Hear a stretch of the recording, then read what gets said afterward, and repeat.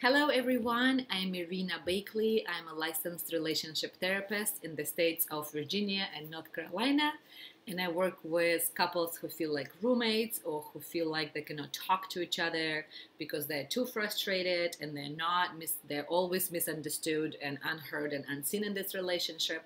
And I also like working with individual clients who are going through life transitions or who are experiencing anxiety or relationship stress, and they're trying to optimize their health and mental health and become a better version of themselves. So today we're continuing our series on what to expect. I am on a mission to demystify what's happening inside couples counseling sessions, inside individual counseling sessions, so that you guys are more informed about the process and you can make a better decision for yourself and for your family, and for your relationship, whether this is something that you want to pursue. The last two videos, we've talked about what to expect during your weekly couples counseling sessions and what to expect during your weekly individual counseling sessions. If you're interested to hear more about that, just go and find those videos. And today we're talking about what to expect during your last marriage counseling session. Believe it or not, people do graduate and people do get better and people do want to go and practice and experience this new way of being out in the world without weekly guidance. And my job as a therapist is really to get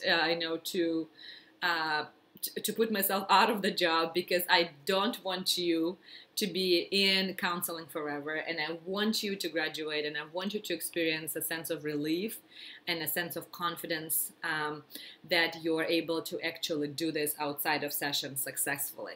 So, it takes a while, about a year on average, sometimes longer, sometimes shorter amount, to experience a really long-lasting change. But in terms of what to expect during your last couples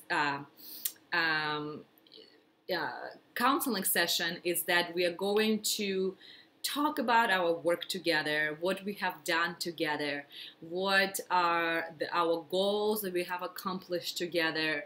We're going to review your relationship cycle, right, or dance that we all get stuck in, and understand. You will be able to really understand your relationship dance. You're going to really understand when your partner gets distressed, when your partner gets big, when your partner gets angry, or when your partner shuts down.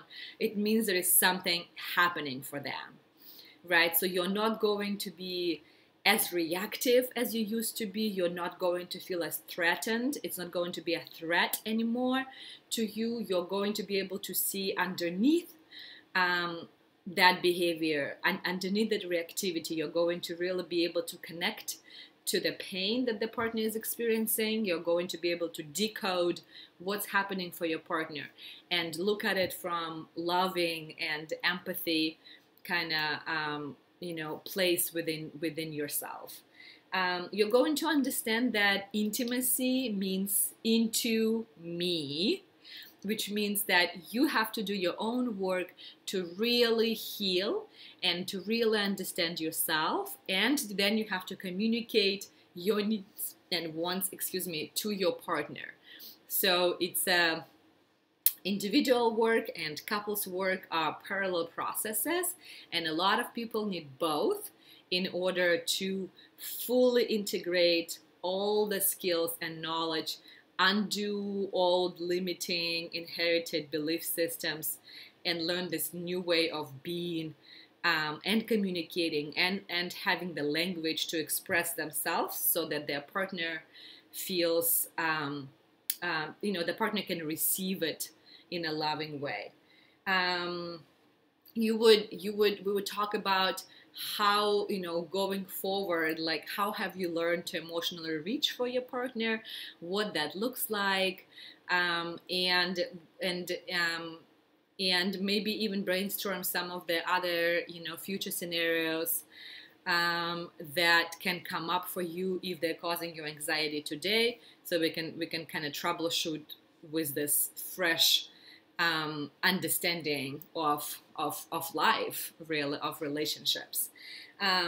So it is the last counseling, marriage counseling session is similar to other sessions, but also different because we are just going to be a lot of reflection. We're going to be doing a lot of reflections and reviewing of past work and really creating a plan of moving forward. I usually tell clients that I'm always here. I'm going to close their file now, but they're very welcome to reopen it in the future. A lot of my clients are able and never abuse the privilege of texting me. And I check in with my old clients, oftentimes every 6 months, a year or so.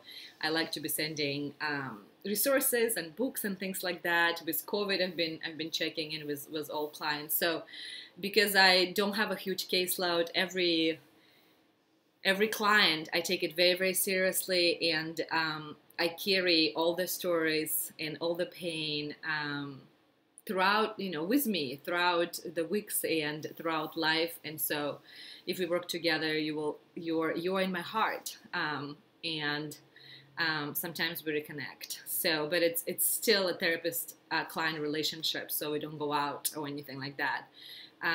But within those limits of therapist client relationship, we are connected if you're willing to do that.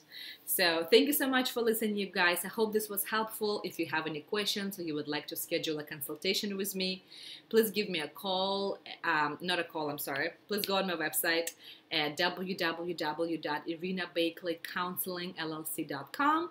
Follow the instructions. I'll give you a call, and then we will see if we are a good fit. Thank you.